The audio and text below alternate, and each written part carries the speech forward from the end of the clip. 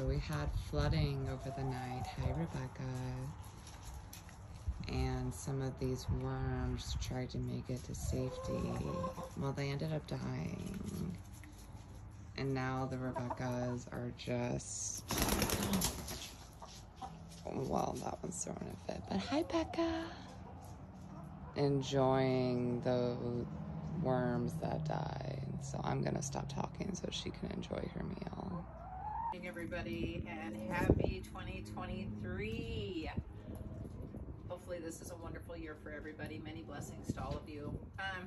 It is a risky 50 degrees here in Arizona, and Candace already showed you the girls. They're out eating worms, but we wanted to show you all the flooding. We have been getting more rain, consistent, you know, like long lasting rain. Usually we'll get these heavy spurts of rain and then it's done, but our last two rains have been like all day and into the next day. And look at our backyard. It is just completely flooded all the way into the peppers. Definitely gonna save on the water bill. We turned off our sprinkler system. Oh, the Rebeccas are gonna get so muddy. Oh my goodness, look at that. Oh, they're going crazy. They're fighting over something. I bet they're finding more worms, like live ones. Oh my goodness.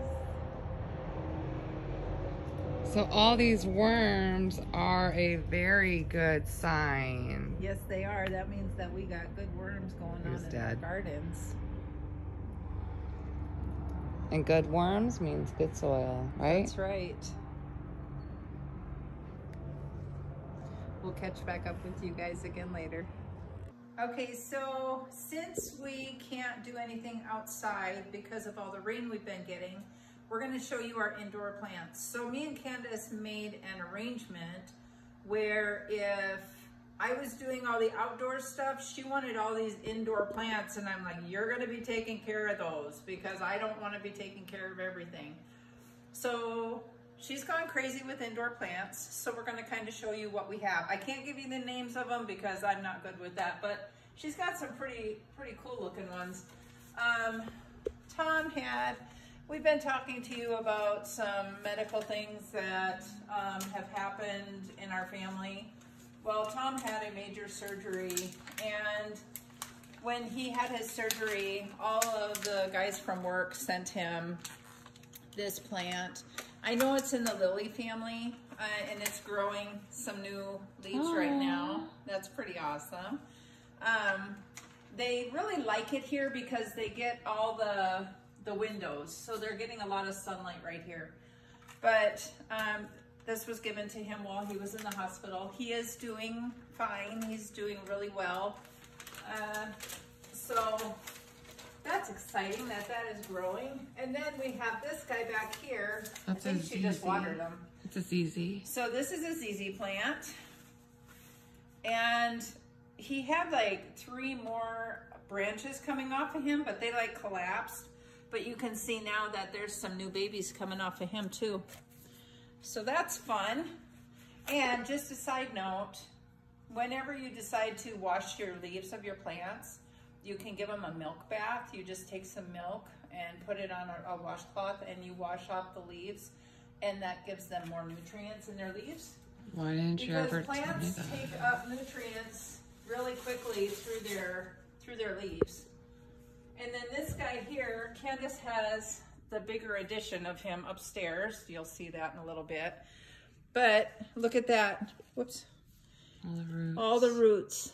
We are propagating it because you can tell she had it in her bathroom.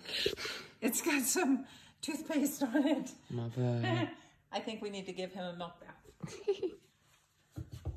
So he's doing really well. And this one, Candace, do you remember the name of this guy? No. But he's good. He's getting all kinds of new leaves on him too, coming up from the base. And now these, look at these. Yeah. We get those little black gnats. We're starting to get more. These are little sticky things, and they're little flower looking ones.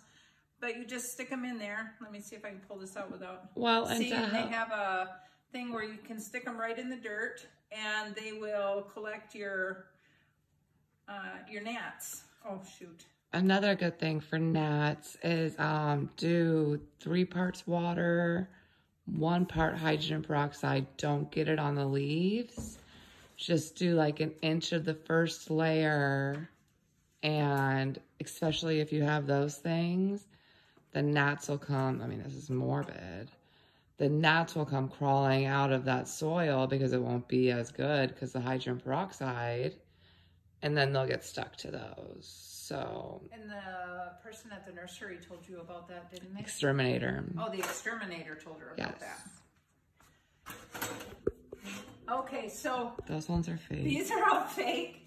So our goal at some point, which I'm sure Candace will accomplish, I'm on my way, is replacing all of this with the natural plants. But I really need stuff that vines down, and ours aren't big enough yet to where they're vining down. So they're working on it, but we have babies. So then over here we have, oh, I don't know the name of this guy either, but he's grown exponentially, and he's got his babies come out of the top, and he'll just keep growing taller and taller.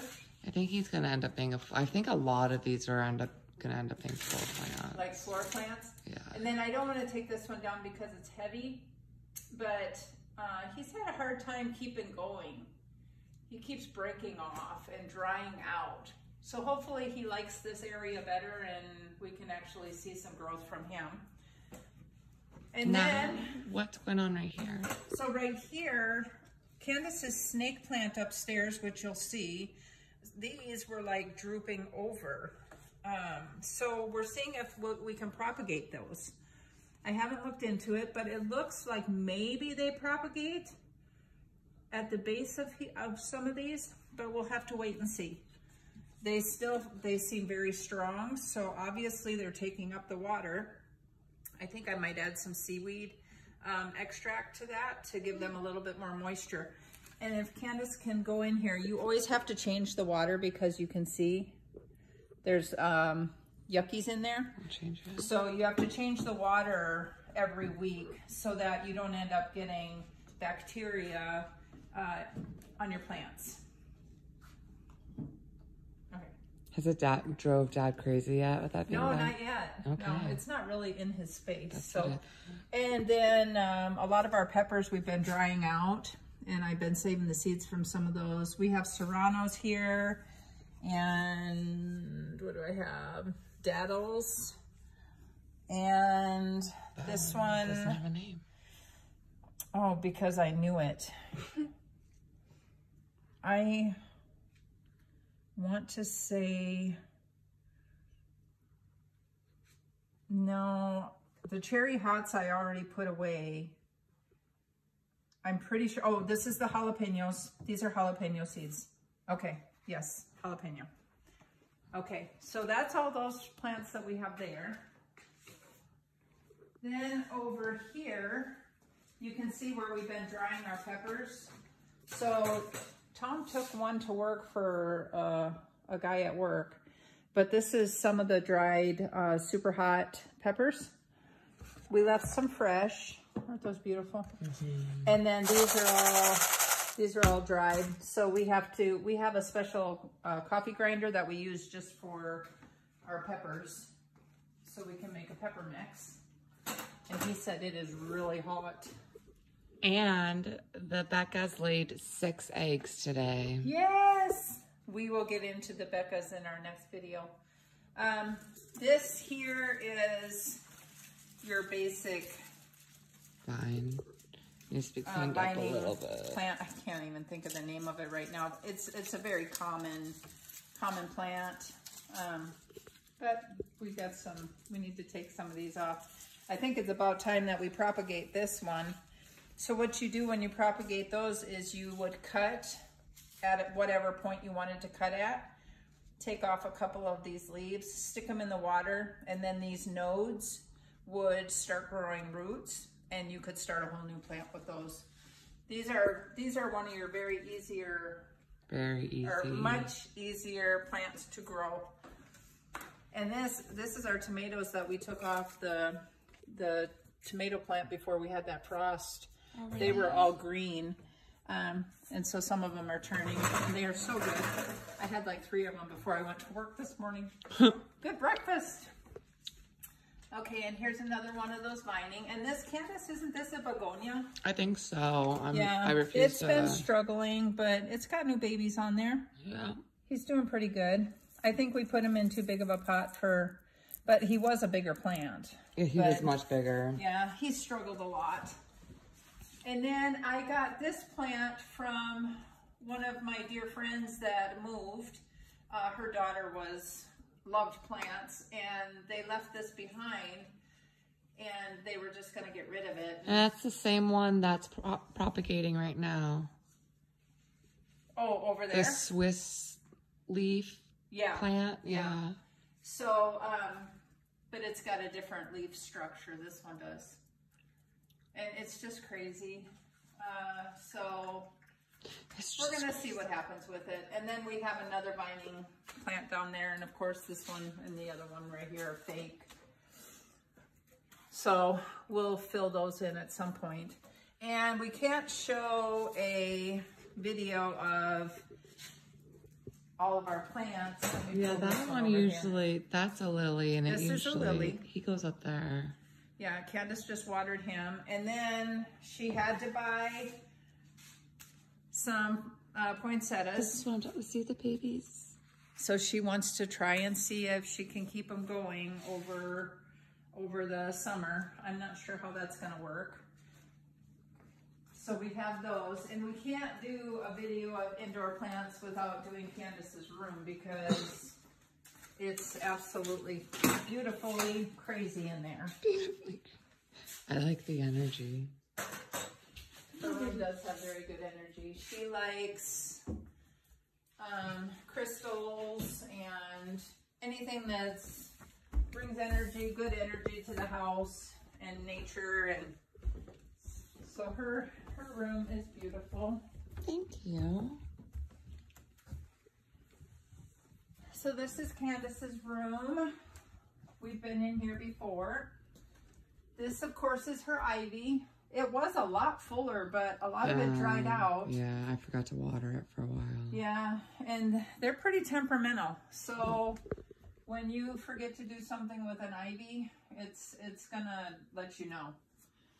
And I don't know, do you know what this one is? I don't, but he was 50% off because he was struggling. So I thought, I'll give it a try. So she just brought him home a few days ago, and she's seeing what he'll do. I'm guessing that he'll grow out of the top and fill out. Me too. And then, of course, you have to show him. See all of her beautiful crystals. Yes. And of course, the smudge stick. Oh yeah, we did a video on making those. Yep, in her tree of life. It's pyrite. And then this guy here, this is like an orange jubilee. Okay, he was gorgeous. He was. Until an ex got drunk and knocked him over. And then we're still trying to bring him back after that. Yeah. Hopefully some green will grow down here, and then she might just have to, you might just have to chop off all of this. Look at all of this though. Yeah. You're like, Dad, oh, it's growing out of the top, but you really might need to cut it back all the way to the base. And that's the snake plant we were talking about. Yes. Isn't it beautiful? But some of them were just like this one isn't, but it was like drooping all the way down. So we just got this one. Another begonia. And I believe this is going to be a trailing begonia. Yeah. It's going to be really pretty. Her thought is to have it up in that corner. No, I want it I want to keep it right here. Oh, you're going to keep it there and let it trail. I want it to trail down. Okay. Of course, I'll have to keep it cut where Bentley's dishes. Yeah. And then there's this guy. He's gorgeous. Yeah, he's got new babies coming out. And then this is from the rose bush out front. And then this is a bamboo. Bamboo. I just cleaned him up. Oh, look. He's got some new growth coming in.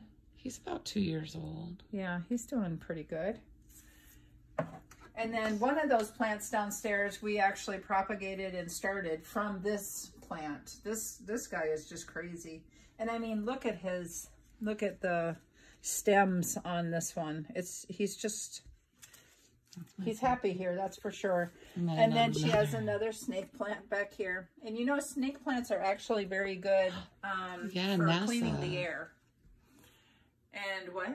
NASA did a report on it, or a study, where if you have like 6 or 7 snake plants and you were in a bomb shelter, you'd be able to survive because they provide oxygen. Yeah.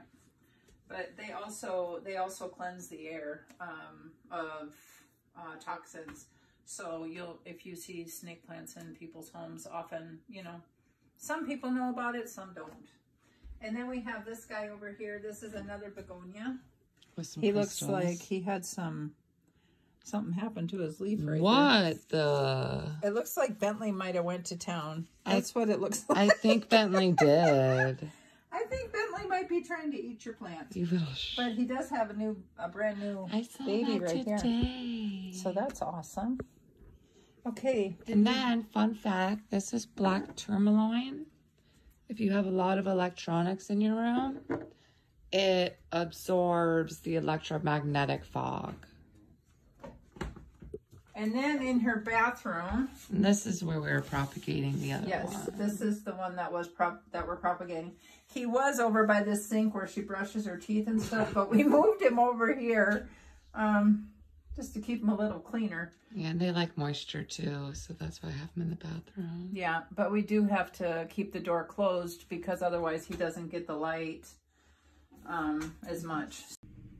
So that's what we have going on right now in the house while we can't go outside because the weather has been so crazy. It is actually supposed to be storming again. So we'll see what happens. But the one thing that I do really need to get done is I got to get those trees planted in the backyard. And with all the moisture that we've gotten, that should make it easier for me to be able to dig into that dirt because right now Tom can't help me with that. So hopefully the ground is nice and easy to work and I can get those trees in and we'll be taking you along for that. Hope you guys have a wonderful week and we'll talk to you soon.